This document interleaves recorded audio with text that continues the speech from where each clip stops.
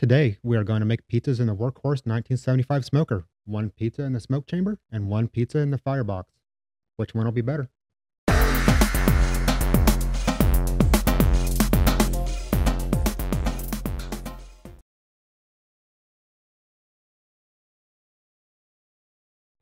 We are going to start off with 500 grams of flour and 15 grams of salt, 350 grams of 95-degree water. We're going to add 5 grams of sugar and 1 packet or 10 grams of active yeast.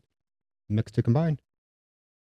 While the yeast is doing its thing, pulse the dry ingredients together.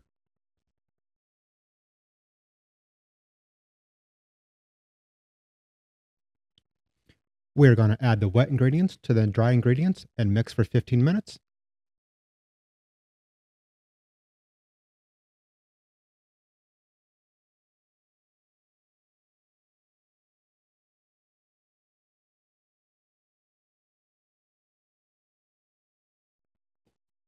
I had an issue with the dough setting on my processor, so I had to swap to a mixer halfway through. After mixing for 15 minutes, let rest for 15 additional minutes, and then mix again for 5 minutes after the 15-minute rest. Now we need to grease a large bowl with food lube and place the dough inside, then cover with a towel or plastic wrap. Let this sit on the counter for 2 to 2.5 hours. While the dough is resting, we can start making our pizza sauce. Start by crushing or dicing up 5 large garlic cloves or 7 small cloves. Heat some olive oil in a saucepan and brown the garlic.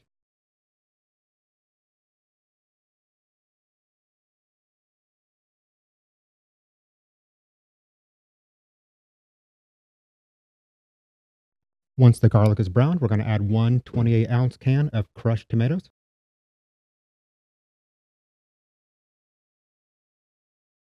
some Italian seasoning, some Meat Church Holy Cow seasoning, some white sugar, and some salt.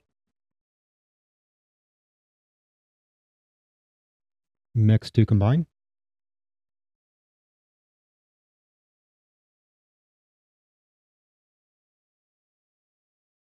Once mixed, don't forget to taste test your sauce. Here I decided I needed more Italian seasoning, so just add that, mix again, and give it another taste. And we can let this cool in the refrigerator overnight. After the 2.5-hour rest period, we're going to divide our dough into 2. Just dump it out onto a floured cutting board. Split it in half.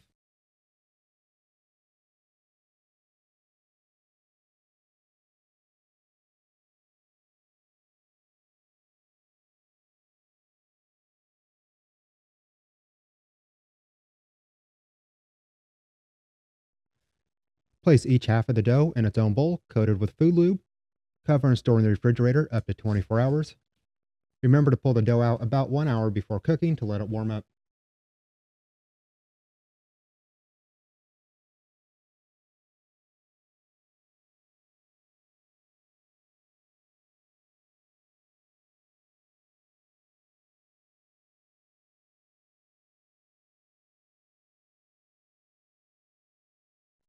When ready, stretch your dough onto a floured cutting board or a pizza peel and stretch the dough out. Spread out some of our cooled pizza sauce.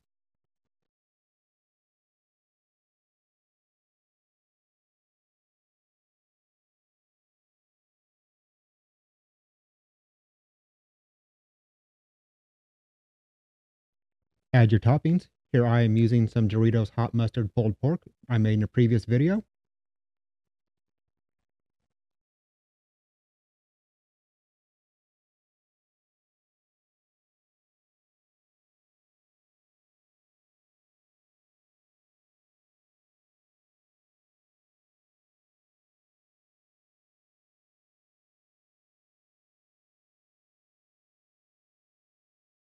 Here I'm using Colby pepper jack cheese. They were out of block and shredded, so I'm just using slices.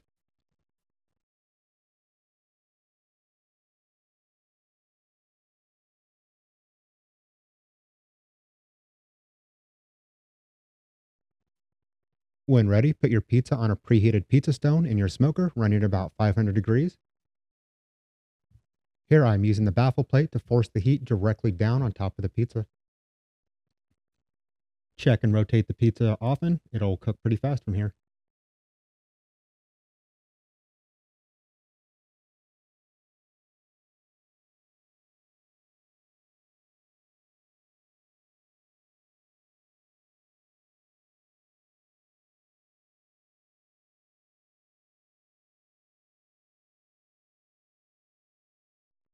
All right, the pulled pork pizza is done. We're going to pull this one off and we're going to get the kids' pizza ready. It's just a simple cheese pizza.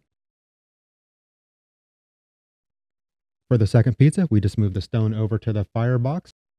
And same thing, we're just going to constantly keep an eye on the pizza, make sure it doesn't burn, and rotate as necessary. Once finished, pull it off and we'll get these cut up. I did end up losing some footage about my thoughts on the pizzas. I can say that the pulled pork pizza on the left that was cooked in the smoke chamber is better in every way, and it cooked in about half the time. If you try this, have any other thoughts or suggestions, please let me know by posting them in the comments below. And if you enjoyed this video, help me out by hitting that thumbs up and subscribe button.